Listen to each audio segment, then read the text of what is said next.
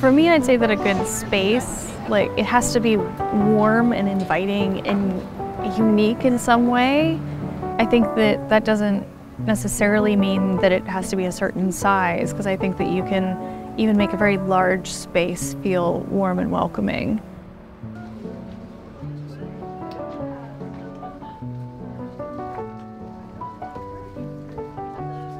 Knitty City want to be a place for like inspiration, where people can come together, see what other people are doing, get inspired to see what colors are out there, what yarns are available, and just come up with new ideas to kind of function more as like a studio rather than a shop. Nope, you grab the yarn that's in your hand with the needle.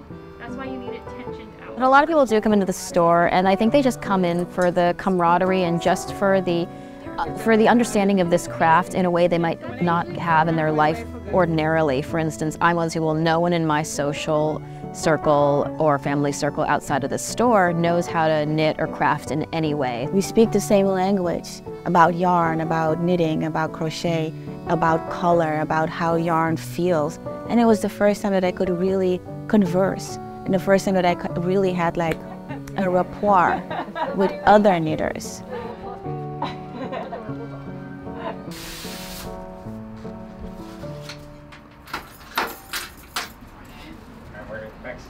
So at its face value, a knitting shop is just a place where you can get your arts and crafts, you can get your needles, your yarn. But the interesting thing about knitting shops that you'll notice is whenever you go into one, you always see people that are sitting around, hanging out, chatting with employees, and like just kind of being there as if they're at home and like working on their knitting or just checking out like what's new. It's really just like a comfortable space for people, almost like a second home where they can just like be in their element. Very often people come in, they have very broad questions. They're like, I don't know how to make this project, like what yarn is good for this. And we kind of provide that service just to help people along the way figure out what they need, what they're really looking for, what's really gonna make them happy. Yeah. Sorry, let me get that, yeah. Hello, Knitty City. My name is Catherine Clark, and I'm the owner of Brooklyn General Store. I've always wanted to create a space that is kind of like you walk in and you immediately let your shoulders down and like start to feel relaxed. Between the smell and the way it looks and the warmth of the staff, I want people to feel like comfortable and at peace in the space. What sets us apart from other yarn stores in New York City at least is that we also have fabric. There's a huge sewing community also out there, as big if not bigger than the knitting community. So we're here for them too. There is this kind of welcomeness to lingering. It's not like rushing you in and rushing you out onto the next. Like there's this real like, yeah, take your time, look around. There's so much to take in. If there's a curiosity, this would be a space to kind of feed that curiosity.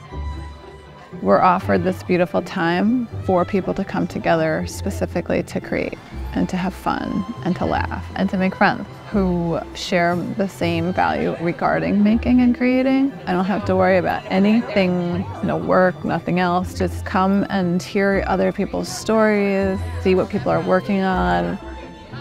Even like people who haven't even really been doing it for very long can kind of be like, I'm really curious about this, and you can come, and there's always people who are willing to show one. But like then there's doors often offer classes. This becomes a learning space as well, which is just another great way to make friends and feel a community. We do free knitting lessons in Bryant Park during the summertime. People always need to start somewhere, and Knitty City has been very strong about teaching people how to knit, getting new people interested, and pushing people forward.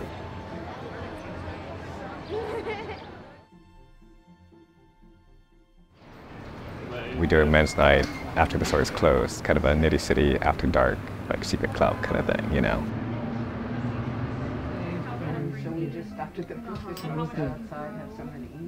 First come, first serve. Grant, right? Yes. And Wally. Richard. So my mom, growing up, her father, my grandfather, actually owned a grocery store in Houston, Texas. It was kind of the hub where family and like friends would come by. They'd do the grocery shopping and also like just get to know each other, chit chat. I remember the adults would like play mahjong after the store is closed, and it'd just be a place that people felt at home. And my mom kind of wanted Nitty City to be very much in that vision, a place for people to like come together. When I first made it for like a kid, I got shiny, like topazy eyes.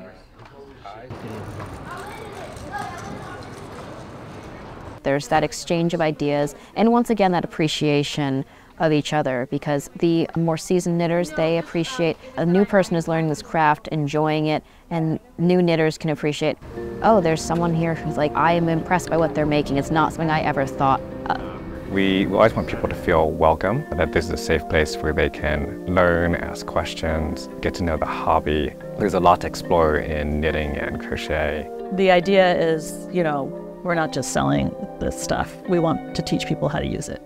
And we want people to be able to access that or learn that it's just out there and like within arm's reach.